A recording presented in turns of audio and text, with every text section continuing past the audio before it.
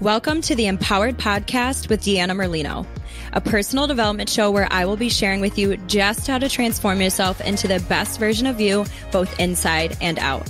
From fitness and nutrition to business and positive mindset work, I'll be showing you exactly how to live your best life. I'll be keeping it as real and raw as it gets. So get ready to peel back the layers and really transform yourself under the surface, because nothing is better than finding your purpose and living this life as your true, authentic self.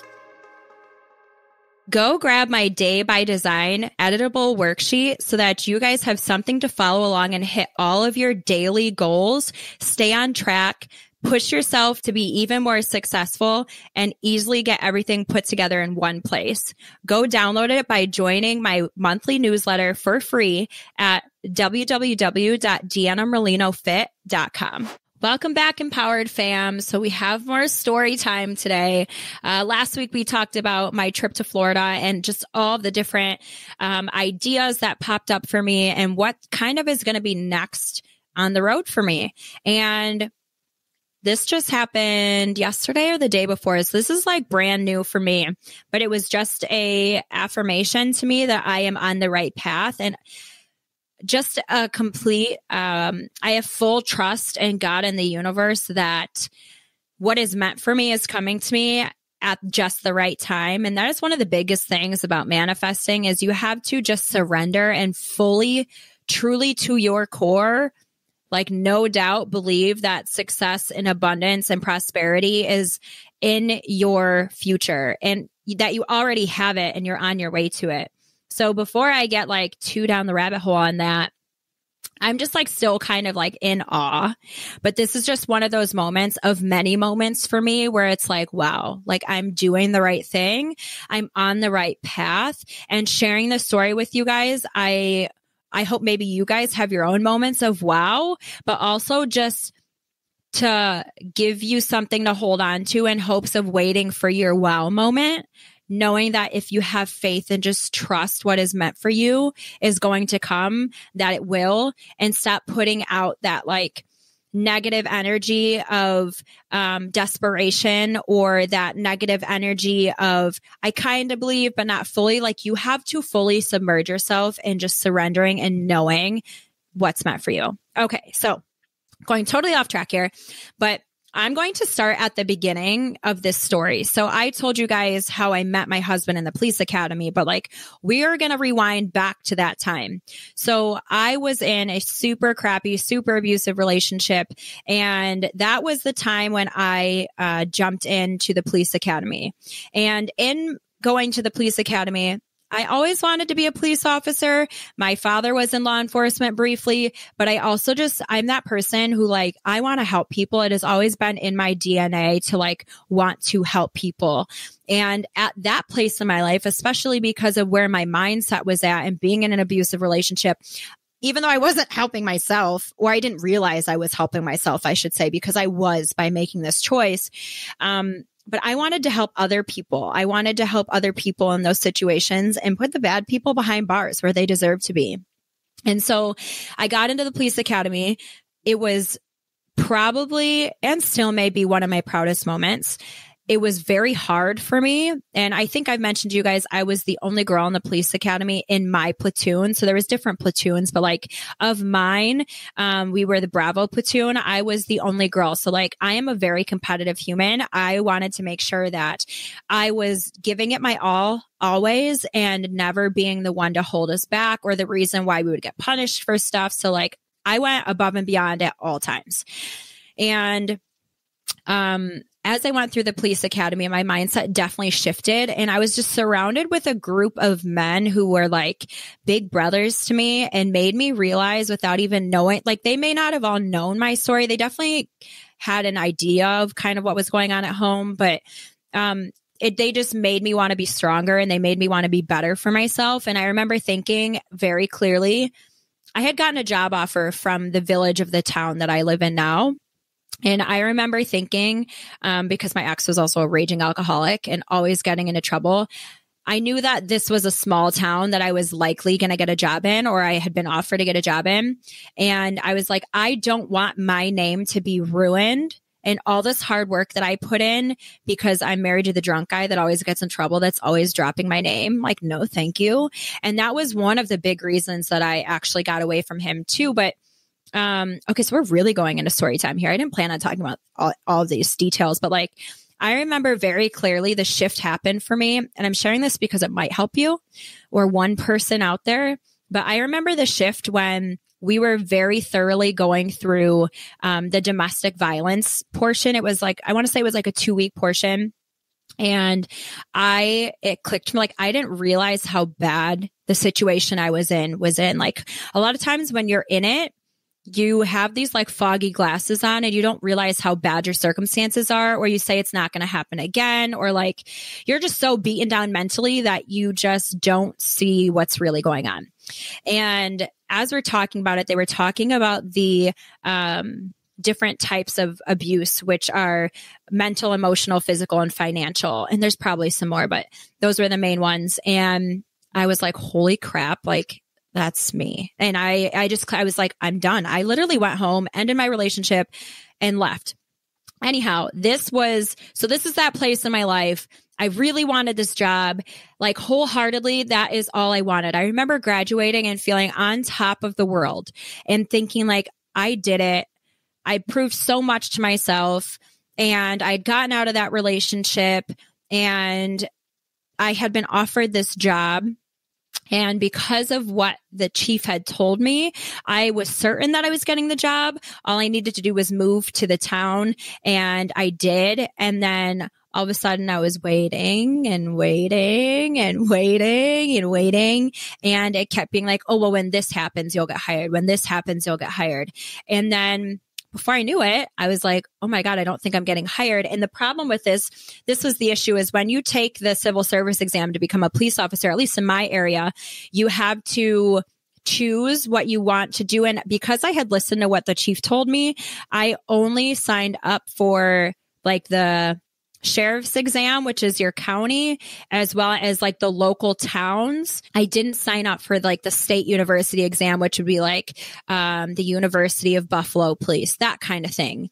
And when I realized that this job wasn't happening, and it only lasts for 3 years, so it was about to expire, I was devastated, like literally devastated. I remember thinking like, I did all of this and I'm not going to get this job. And it's what I'm getting kind of emotional thinking about it, actually.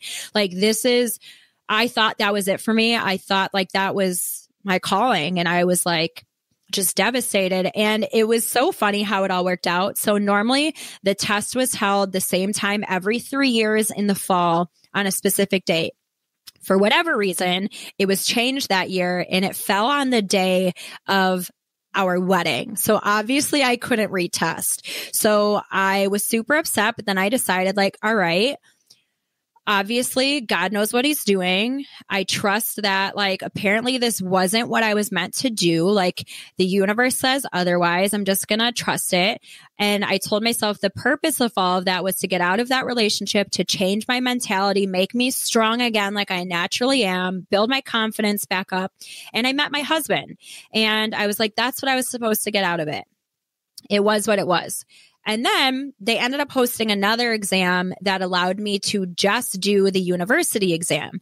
So I was like, I'm going to do it. We'll see what happens. I didn't expect to get an offer because I didn't do as well on that exam as I had done on the first one. I did really good on the first one. But again, I was 3 years out of the academy at this point. Like, I didn't do great on that one.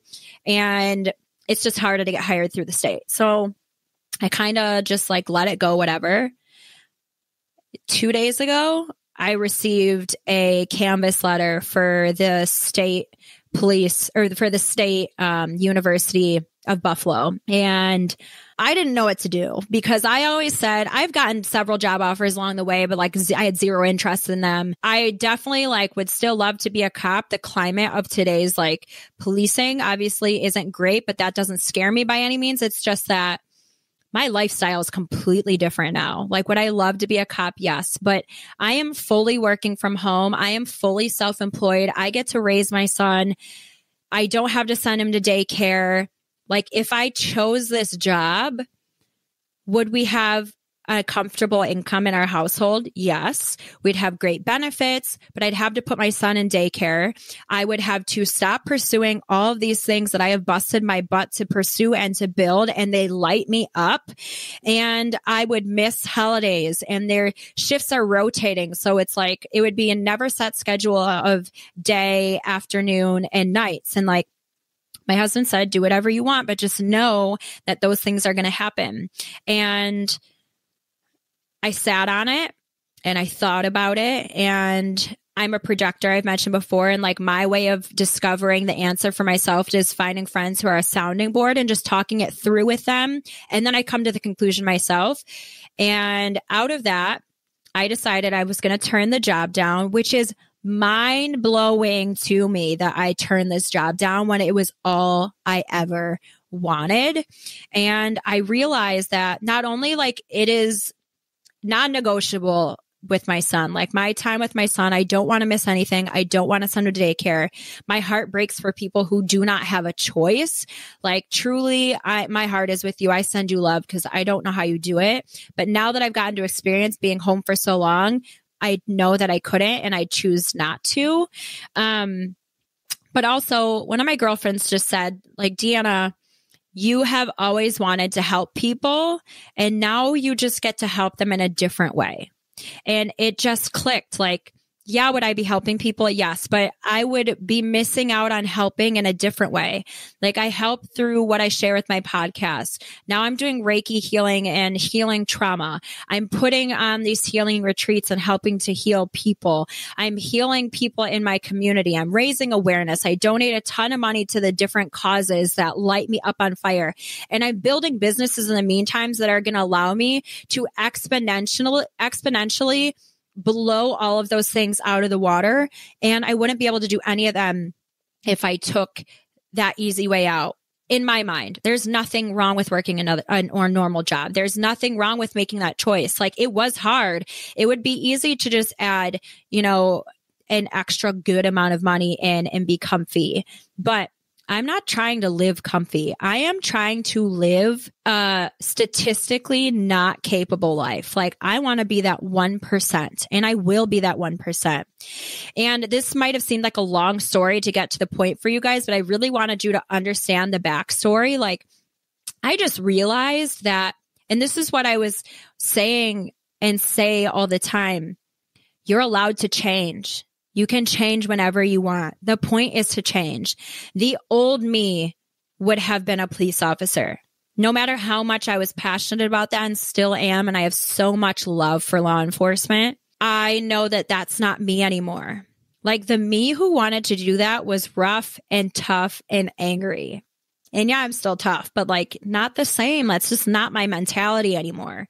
Now I'm like, peace and love, man. Like, I'm just trying to figure out how to share love, to create love, to heal with love. And it's just mind blowing to me. And I know it was a test from the universe. I know, but it's amazing because I manifested that opportunity. I did all the hard things. I did all the right things. And in the 11th hour, like the universe always does, it came through. What an amazing problem to have, to choose. Do I want to take that dream career job, or do I want to keep building my dream life as an entrepreneur? While both have their pros and cons, I had the choice to choose. That is, you can't put a price on that. So many people don't get a choice. I want every one of us to get a choice. Like, my exam test is going to expire for that university test very shortly.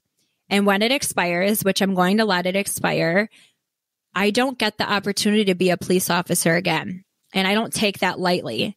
I am very grateful for the opportunity. I'm very grateful that I was offered the opportunity. I'm very grateful that I got the experience, and I got out of it everything I was meant to get out of it. And I'm just mind blown. Like, at the very last hour, the universe said, here you go. Here's that thing that you wanted. Do you still want it? And I got to choose. And it is an affirmation for me that there is something so beautiful that is about to come on the other side of all of this. Like, it was almost saying, like, it was like, you know that commercial where that guy's like dangling the dollar? That's almost like what it was. Are you going to take the little bite of cheese and be comfy? Or are you going to keep pushing through the struggle and get the pot of gold at the end of that rainbow? And I'm choosing to keep building, keep struggling, keep pivoting, keep learning, keep growing, and keep finding out who I am and finding my soul's purpose and finding out my authentic self in order to change the world and help change you. And I hope you do the same. When those hard choices come up, I hope you really dig deep and take the time to ask all the questions and look at it from every point of view and not just pick the easy road. I pray you pick the hard road, the less walked road, the less picked choice, because there's something beautiful on the other side of that. The destination is going to be incredible, and I want you all to be walking it with me. These last 2 episodes were so fun for me to share because they are truly defining moments in my life. I hope you can just hear in my voice how genuinely I felt them and how profound they are for me and how I know they're going to change everything. And when things change for me, they change for you. And when they change for you, they change for others. And when we all change for the better, we're changing the world. And God knows it needs to be changed. So guys, just keep going. Keep trusting, keep believing, keep changing, keep growing, keep aspiring to be the best version of yourself. And I promise you, the bricks will continue to be laid for you one by one. The ideas will continue to come in one by one. The wow moments and the I'm so glad I waited and the I'm so glad I did it and I'm so glad I chose the hard way. Or I don't want to say the hard way. It doesn't always have to be hard, but the less easy path to pick, it's always going to pay off. I love you all so much. Have the best day. Have the best week. I cannot wait to see you next week. And guys, please, please, please, if I can just ask you to take a minute out of your day and go and leave me a 5-star review. Go and leave me a written review because I need your help. I do. I am nothing without you guys. And I get all these messages to my phone saying how much it sat with you and how it changed you. Share that with other people because other people deserve to hear it too. So share it in your story. Go write me a review so I can keep growing this platform and get bigger and larger and help share so many other people and make this world a better place. I love you all. Have the most incredible day and week. I'll see you next time. Thank you guys so much for listening to today's episode. If you want to find out more, you can follow me on Instagram at Empowered with Deanna and my personal page, Fit Deanna Lolita. You can also visit me on my website, which is DeannaMerlinoFit.com. Make sure that whatever platform you guys are listening on, please rate and subscribe. And this means so much to me. It's going to help get me out there to help so many other people. I'm so grateful that you're here with me on this journey of wellness and self-empowerment. I cannot promise that it will always be easy, but I do know that it will always be worth it. Stick with me, and together, let's start living as the version of us that we were meant to be. Because the world is waiting for your gifts, and you deserve to live the life of your wildest dreams and beyond. So friends, let's get empowered.